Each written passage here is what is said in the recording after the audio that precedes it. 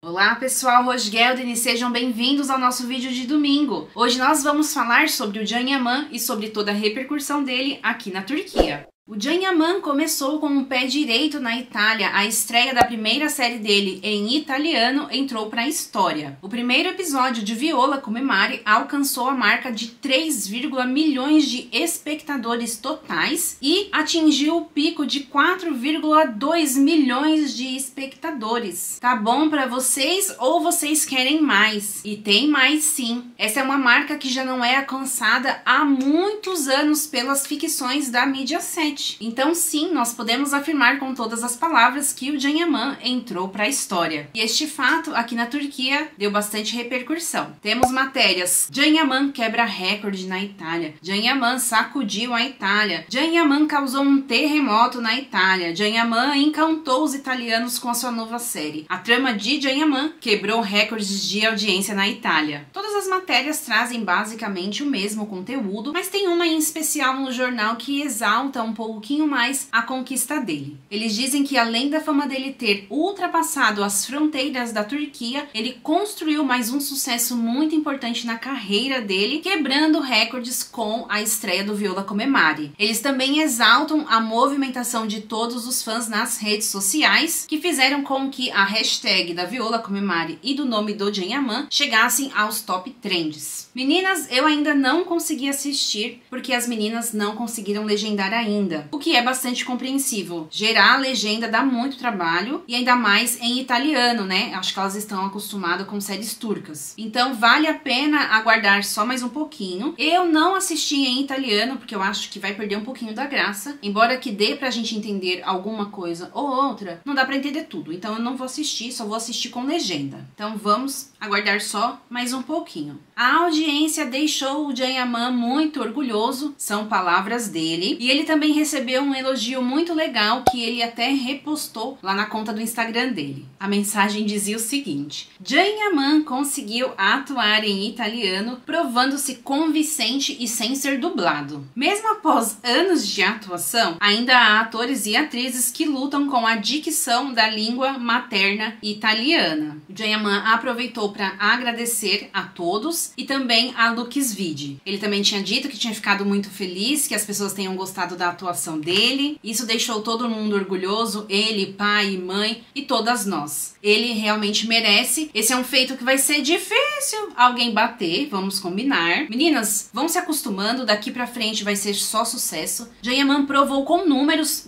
não mentem, de que ele é diferenciado, ele é especial. Gostem ou não dele, o homem é talentoso. Quantas pessoas falam?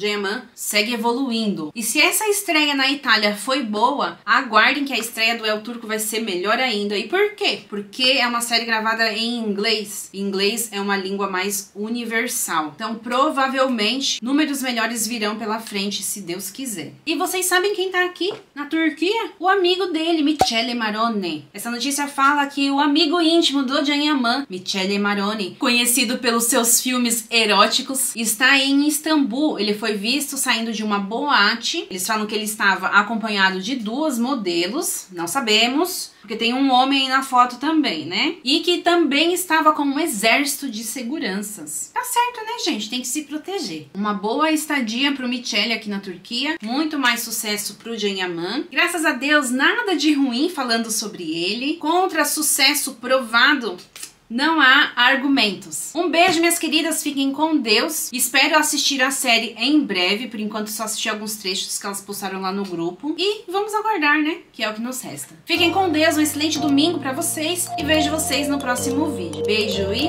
tchau!